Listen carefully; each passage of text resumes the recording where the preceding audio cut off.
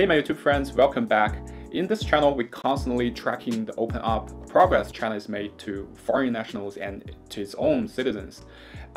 If you haven't checked out the series before, I've linked the previous videos in the description and you're welcome to check that out. So in this video, I'm going to update the latest news, the latest progress China has made to open its border to foreign nationals, to foreigners to either work or for whatever reason needs to be in China. How are they going to obtain the eligible visas and how are they able to travel to China, and all the quarantine policies and what it is looking like when they're landing China, being in or finishing the quarantines, and what is the normal citizens' life look like in terms of handling the COVID situation. Okay, so now in this video we have three big news compared with the previous months.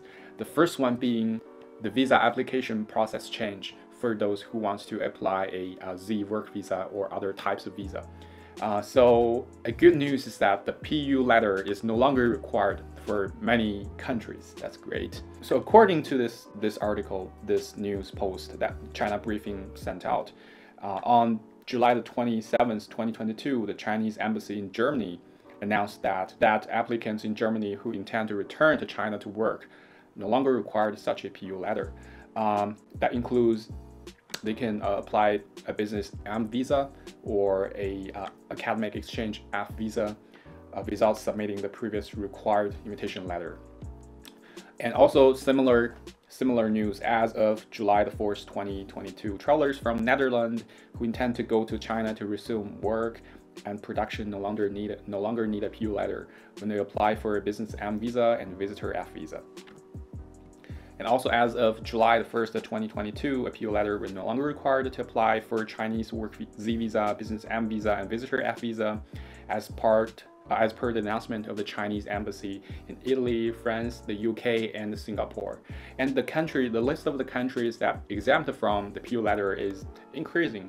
Earlier June and July, there are several other countries, including the United States, India, Indonesia, South Korea, and many other countries. I'll attach the link to this post in the description of this video so you can check out if your country is part of the list that is exempt from this PU letter requirements. So that is a sign of foreign nationals travel to China. They're relaxing the restrictions partially till it can be fully resumed, the international travels and international communication, working, studying, stuff like this. So that's definitely a welcome change to those who needs to or wants to travel to China, either for business purpose or for study purpose or for any reasons, family reunions, something like that. Yeah, that's the first topic I want to talk about.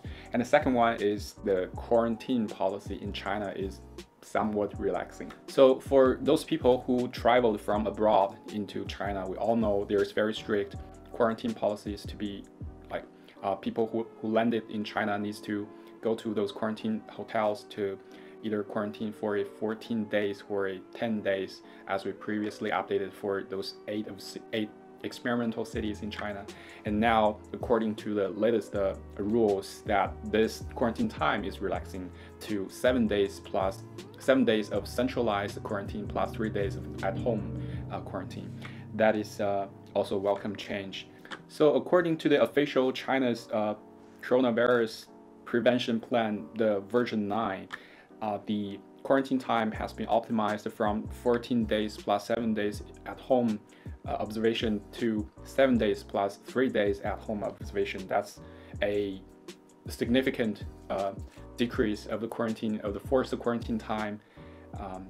Although China remains one of the few major countries that still has very strict quarantine policies, I think many countries in the world are now relaxing all its forced quarantine policies, that travelers from other countries no longer required to quarantine or stay at home. For some of the countries, they don't even require a negative COVID test results or a fully vaccination proof to enter the country.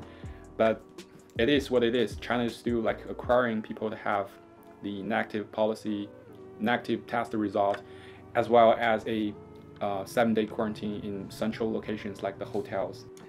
That's the second news. And the third news is that there's more and more news talking about China is increasing the international flights from different cities in the world to China cities.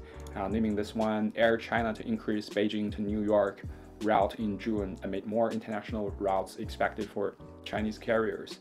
And from this article, it's not only mentioning New York to Beijing, and also a few other countries like Vietnam, Thailand, and some other European countries. They have increased the flights from their respective countries to China's cities. And that's also some good news for international travelers, as we talked about. And also the procedures to onboard this airplane is also relaxing. Now it only needs the negative test results. No antigen report, no other tests, no more hassles. But at the end of this video, despite of all those good news, the three aspects we talked about that are good for the international travelers who intended to travel to China either for working purpose or for other purpose, the regular COVID testing in China is still there. I mean, in many cities, especially for those big cities, the citizens in like Beijing and Shanghai, they need to regularly have COVID tested to have their QR code, the green QR code afloat, be there in order to enter almost any public locations, public places like restaurants, like shopping malls, public transportation, stuff like that. Either these citizens needs to be tested every 48 hours or 72 hours or every week. That's still something need to be considered, because if you're staying in those cities, you need to be constantly tested for negative COVID results in order to have this green QR code to be moving freely in the cities. I don't have the exhaustive list of the policies in each city, but you need to check that out before planning your trip and to stay in that city. It's just something to be mindful of before making this decision. I know a lot of positive progress has been made over the past few months, especially from the last time we made the video, the China opened up video and travel to China series. I know a lot of conditions have been improved with the global trend of opening up. China has to adapt to some of them, but I think China is still one of the, if not the most strict zero COVID policy country. But let's be realistic. I don't think the policy will have some dramatic change in a very short time. It'll gradually change, I think, throughout this year and carry out to sometime next year, especially after the China's Communist Party's Congress meeting, the big meeting of every 5 years. I don't see massive policy shift before that meeting, but after October and November, we'd either expect more open up news, more relaxing news, and maybe some new directions, but that's all after that. So still very good progress in terms of visa application progress, in terms of quarantine policies when arriving to China, landing in China, and also international flights increase. That's also welcome.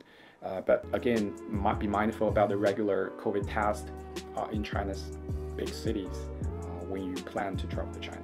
All right, that's everything I want to update for this month for this series. Please subscribe to this channel and follow if you want to follow up the China Open Up news, and if you have the plan to travel back to China. I'll see you next time.